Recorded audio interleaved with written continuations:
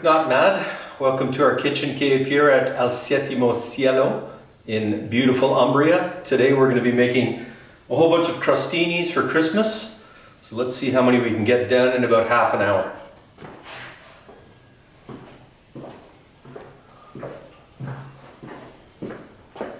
So the first one we're going to do is, first crostini is going to be a liver pate, which is super popular here in Italy. You'll find it in Tuscany everywhere and all through Umbria too. It's very easy to put together and it's really delicious, so let's get going. I've got a hot pan with some olive oil in it and I'm going to hit it with some onions and get the onions going. It's just one onion cut up. I'm going to get that rolling nicely now. I've got the heat on high. I want to get things really cooking. Get myself something to stir it with. How about that?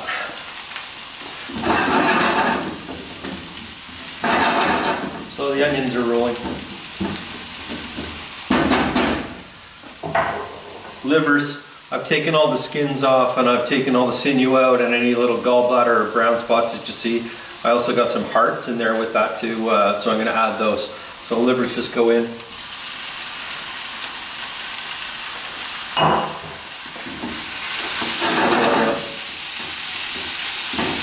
With the onion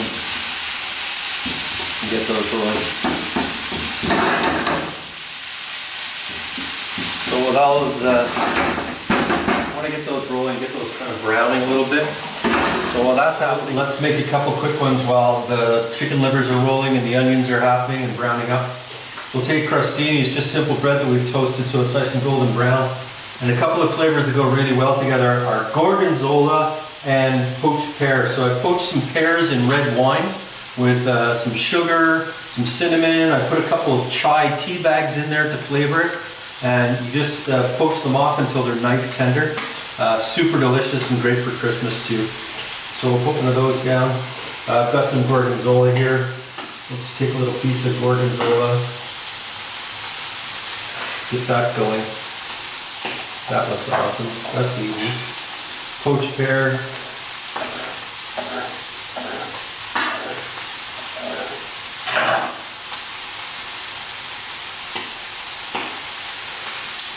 I mean, simple, super delicious. You do one. Yeah. So they're starting to get a little color on them, and that's what we want. Looking good. Looking good. Let's do something that's a real classic flavor here in Italy. Rapini. Rapini is a kind of a bitter green that is used in a lot of pasta dishes, and it teams up really well with Italian sausage. And for this one, we're going to do a more classic idea where we're going to take the crostini, we're going to take a clove of garlic, just a clove of raw garlic, and rub the toasted bread, and that's going to give it a really wicked garlic flavor. Easy as that. I have some rapini that I've wilted down here with some salt and pepper and then squeezed out the moisture. Put some of that on. Super nice green. So I've got the rapini on that I wilted down. Now I'm going to put a little bit of olive oil on it, just a smidge. There we go. Sausage, I grilled this off. It's really nice Italian sausage. And this can be served at room temperature, it's not a big deal. Rapini and Italian sausage. Super good. Oh yeah. So now you can see the liver's really nice. Got some color on it. Next thing we're going to add in is capers and anchovy. A really neat flavor with liver. A couple of about a tablespoon of capers and 2 anchovies that have been rinsed, salt active. So now things are really rolling. What it needs is a little bit of brandy. So off the flame, add a glog. There we go. Brandy. Put that down. Now, white wine. Now add about 1/4 of a cup. We're going to let that simmer in and the red wine or the white wine cook out and cook the livers through. Now the livers are looking good, nice and brown. The wine is cooked down. One more batch of wine, about 1/4 of a cup. And that's just going to finish cooking everything up and add more flavor. Pepper. Yep. Salt.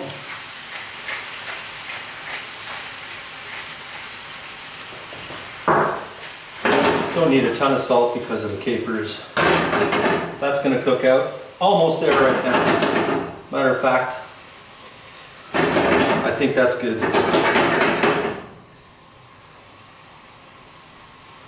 Livers are almost cooked and falling apart. We're going to let that cook a little while longer, just to sniff more wine. While that's happening, I'm going to get this one going on the back here. And I'm going to add some guanciale, which is cured pork cheek. Better than bacon, really porky flavor. I've diced it up, you can see. It's pretty fatty, but the flavor is in the fat. It's awesome. So all I'm going to do is pop this into a pan and start browning it up. And we're going to use that on another crostini. This stuff is good. I'll let that keep going. Turn the heat down on the livers a little bit. So, livers are still cooking. Real guanciale is working. Just going to move it around here with my finger just so I can brown it evenly. So while all of that is happening, turn this right down. While that's happening, we're going to go over and make a couple other crostinis. So, next one I'm going to make is super delicious. We'll take a couple, we'll take our garlic, we'll give it a rub down, nice garlic flavor. Give this one a rub down too. Prosciutto, everybody's favorite prosciutto. This time I'm going to team it up with some of this awesome fig preserve that's made right here on the property from the fig trees. And I'm going to make sure everything's working along here. I'm going to take a little bit of this fig preserve and I'm going to put it on top. I'm going to do 2 because prosciutto is awesome. So, garlic, fig preserve,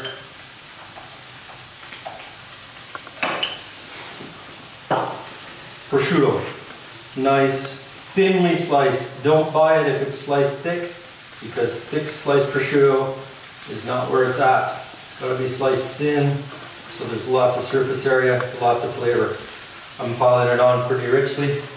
Now I have some wild arugula that I picked off the property. Super strong and peppery. It's going to go really, really nicely with the fig preserve and prosciutto. A bit more on there. Peppery. Awesome. And that's that one. Guanciale, browning up really nicely. The flavor of this is just so great. I mean, it really is.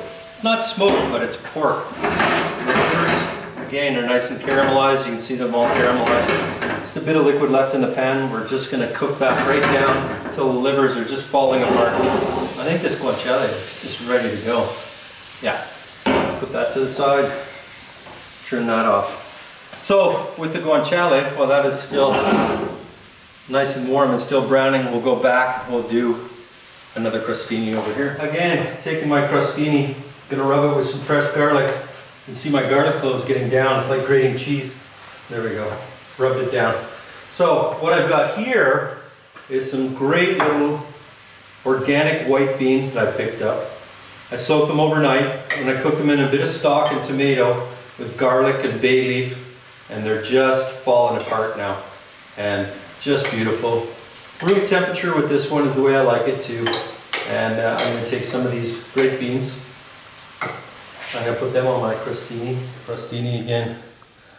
2 of these. I just crush them with the back of the spoon.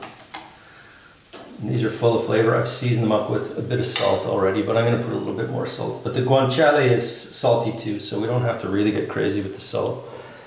Beans on toast, a classic. Grab my guanciale, it's nice and caramelized, yummy. I need a spoon, it's still warm. And, oh yeah, bit of the fat on there too. Oh yeah. So, beans on toast with guanciale. One of my favorites, I'm telling you. That is awesome right there. What are we gonna do next? Let's finish the chicken liver. Go back to the chicken liver. So here we go. Chicken livers have absorbed all the wine. They're cooked through completely. I checked them, they're not pink anymore. So they're ready to be blended into the pate. If you have never tried chicken liver, this is an awesome thing to try. It's delicious and it's not livery, it's really good. So, food processor, take the lid off. I'm gonna scrape them in here. Make sure you scrape the pad down in there. That looks good. Lid on and pulse. Have a look. Oh yeah. Scrape it down. Give it one more shot. I'm going to put a little olive oil in too. Where's my olive oil? Yep. Put it back on.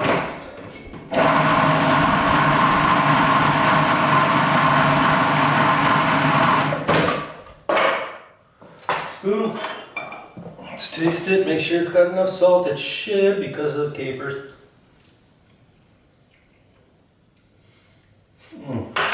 Oh, that's good.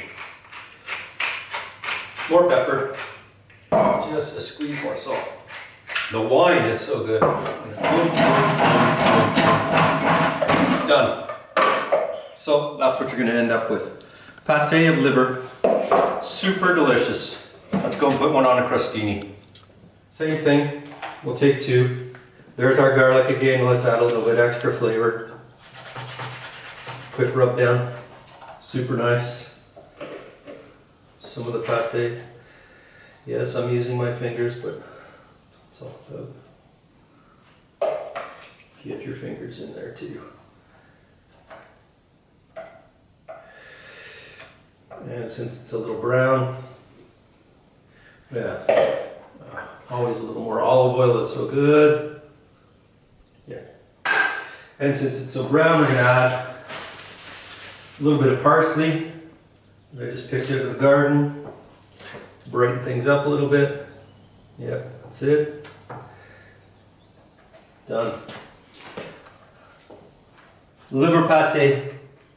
That's another one that's just, you're going to love that. It's one of my favorites. I love it. And you can serve it warm, you can serve it room temperature, whatever you like.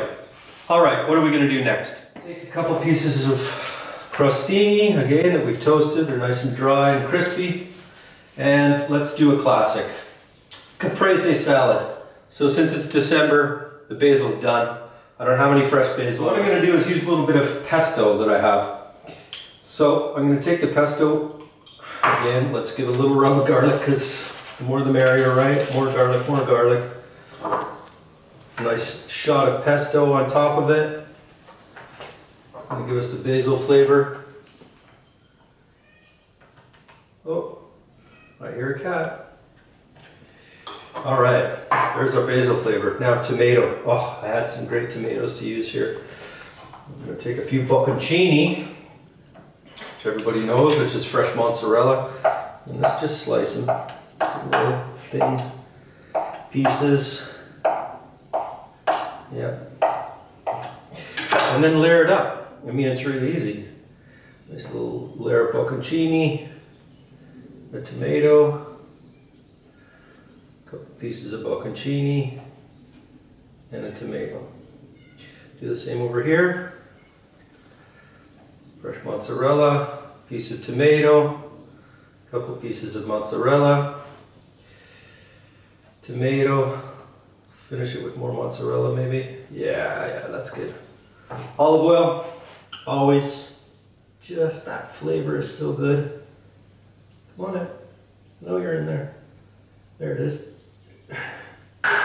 Perfect. I'm gonna use a little bit of balsamic glaze. I love this stuff. Crema di balsamico. You can make your own or you can buy it in the store here very reasonably. Super nice, adds a great flavor. So, caprese, a classic. And what's next? Let's try something sweet. A little sweet is always good. And this one is another classic pairing. No garlic. Take 2 crostini. Ricotta. Nice, creamy, fresh ricotta. Take a nice piece of ricotta. Oh yeah. Come here. Onto the crostini. Don't be shy. Look at that. Next, pine nuts. I've toasted up some pine nuts. Nice and golden brown. Throw the pine nuts on top. A few more. So, ricotta, pine nuts, honey. Honey and cheese, pine nuts, phenomenal. I've got some great local honey here. Whoa, it's thick. Because it's kind of cold. And I'm going to put a nice little smear of honey on top. Just a little bit. I don't want to go crazy, but yeah, that's good. So there's a little bit of a sweet crostini, kind of sweet, but also just delicious. Goes in here. So, artichoke. I love artichokes. They're happening right now. There's tons of them in the market. So what I've done is I've taken them and I've turned them down and I've sliced up some fresh artichoke here. So same thing. A couple crostini. I think I'm going to use some more of this ricotta. Just enough as a base. I'm not going to use garlic because on this one the artichokes have a subtle flavor. I don't want to obscure the subtle flavor of the artichoke. So there's some ricotta. Here's the fresh artichoke that I've done. Hi Nord. There's the cat. I'm going to just layer on some artichoke. Now, a really interesting flavor combination with artichoke is mint. And we have lots of mint in the garden here, so I thought of this. And I've had pasta with artichoke and mint. I've even had pizza with artichoke and mint. And it is an amazingly good combination. What I am going to do on this one is hit it with a bit of salt. That's enough. So, artichoke, olive oil, and mint. Where's my mint? Here it is. Fresh from the garden again. I'm just going to give it a quick hacking with the knife. You don't go crazy here, we just... That's it.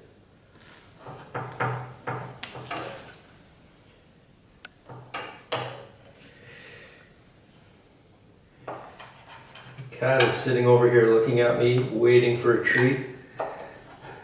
But I don't think it's going to want artichoke and mint with a little bit of ricotta and olive oil. That's a really good one. Something completely different. It's going to freak people out a bit, but I think you're going to like that one a lot. Okay, so we're ready for our next crostini, and this one's really good. This is using mortadella, one of my favorite meats for putting on a sandwich, and it's referred to sometimes as mortadella smear or mortadella pate or mortadella spread. Really easy, do it all in the food processor. Let's do it. So I've got some mortadella here that I've already diced up. No pistachios in this one, it's just a pure mortadella, really flavorful. Bit of pepper, put that in the food processor. Easy. Lid on. Start it going. Once it's starting to look like a puree, right about there, you're going to add in some whipped cream. It's a low fat.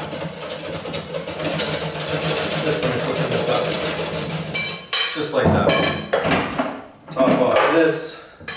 And I'm going to use, for that much mortadella, I'm going to use about half a cup. In. Fresh pepper. Just a touch of salt because the meat's already salty. Just for the cream. That's it. 2 twists. Back on. Bring this together. going, I'm heating up some olive oil over here, and that's going to be for the garnish. I'm going to get that olive oil nice and hot. We want to bring this down to a nice puree. Another look at that. Needs a little bit more whipped cream to make it go. Because it was quite a bit of mortadella. This will be enough to do a lot of crostinis. Although we're only going to set up. There it is. So you really want to let that go. This is almost hot. So what we're going to do in this olive oil is fry up some sage leaves to garnish this. I'm going to let that keep going because I want it to puree. It's almost there. So you want to get the olive oil so it's almost smoking hot. Still got a second to go on that, so let's have another look at this. Yeah. Just a little while longer. So, we're going to take our sage leaves. I'm going to test the oil here. Fresh sage leaves from the garden. I've just washed them and dried them. And test the oil. We're not there yet. The mortadella mousse. Nicely pureed and smooth. Really good. A little bit of pepper. Couldn't be simpler than that, could it? So we're going to put that over here. So the oil's nice and hot now. The olive oil, you can see it's about a half an inch, maybe a quarter of an inch, just enough to fry these nice fresh sage leaves up. And all we're going to do is slide them in. It's going to take 20 seconds. Not even.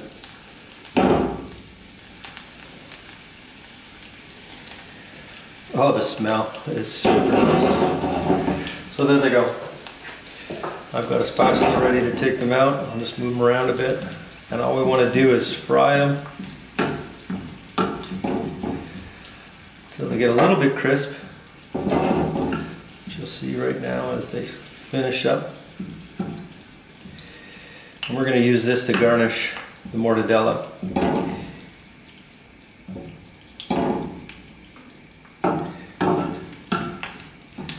That's it.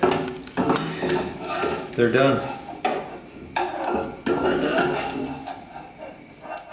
All right, our mortadella spread is ready, our smear is ready to go.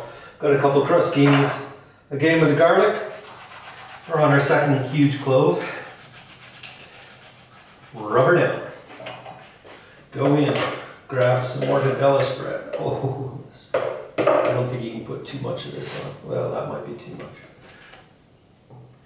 Put out a nice smear. Now, what goes well with mortadella, other than our fried sage, what we're going to put on pistachios. Take some pistachios, roughly chop them.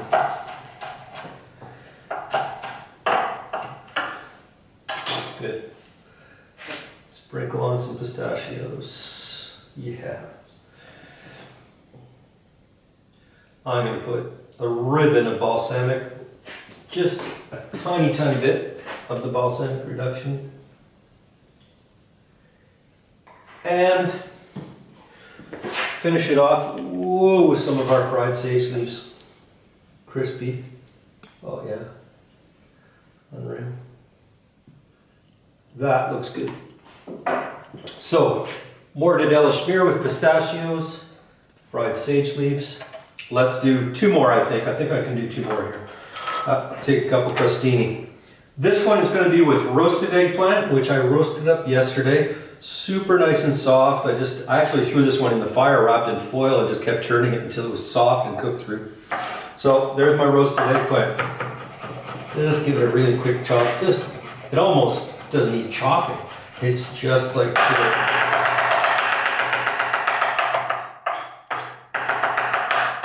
Goes well with roasted eggplant.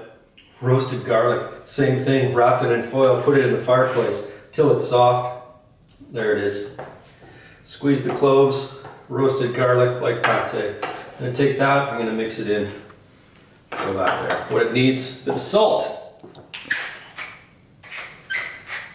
No salt in this, that should do it.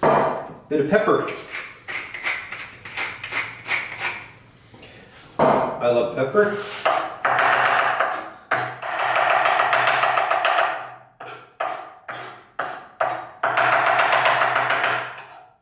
Crostini, No garlic needed on this one because there's tons of it in there. And since we're using roasted everything in this one, look at that, looks great. I'm going to use roasted red pepper that I did yesterday too. Same thing, threw it right in the fireplace until the skins turn black, peel the skins off. Delicious cooked roasted red pepper. Right on top.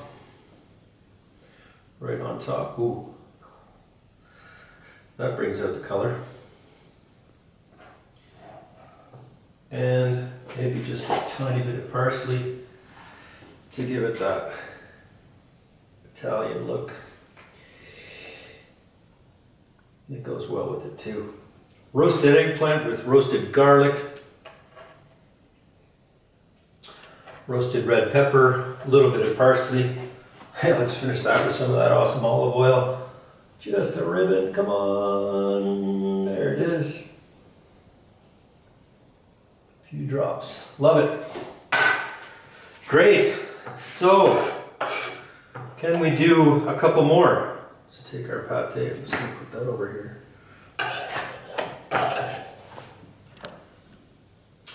I think we can. This one was taught to me by a friend of mine from Emilia-Romagna. It's really delicious, it's really ridiculously easy, but it's super good. So, crostinis, throw them down with garlic. Oh yeah. Hard-boiled eggs. Put the eggs in cold water, put them on the stove, bring it to a simmer, 10 minutes. Take them off the stove, run them under cold water. Perfect hard-boiled eggs every time. Got 2 hard-boiled eggs here. I'm gonna use a fork. Gonna use some more olive oil. Well, good. And just crush up the eggs. So, olive oil, eggs. This is so simple, it's ridiculous. I have got a piece of pecorino here. You'd probably use Parmigiano since it's from Emilia-Romagna, but I didn't bring any. I've got this nice piece of pecorino. So, pecorino. Oh, about that much. Yep. Salt. Pepper.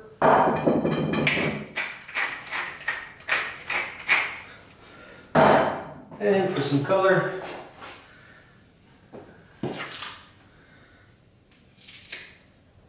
some parsley, this time.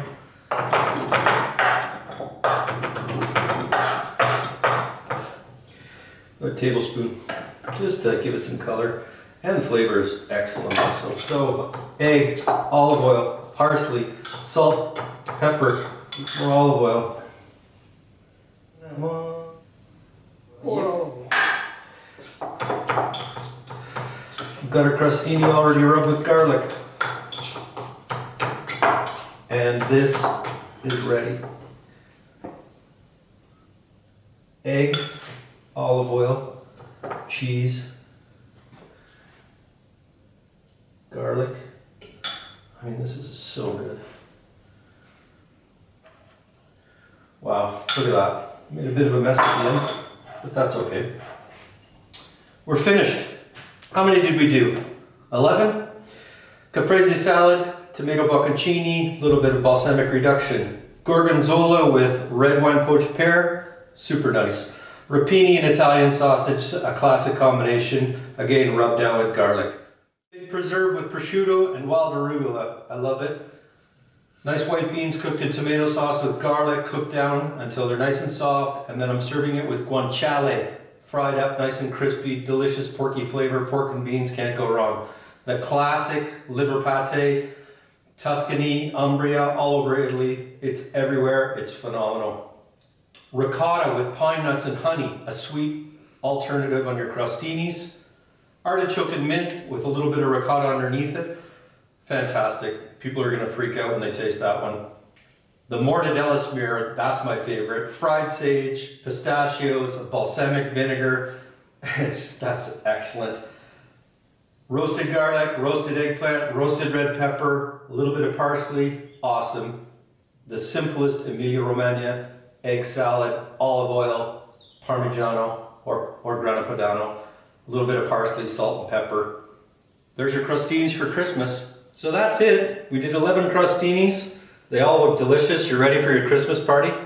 My name's Tim. I'm from A Cook Not Mad. Check out our website at cooknotmad.com. Say goodbye now from Umbria here in our awesome kitchen cave. Thanks for joining me. Happy holidays.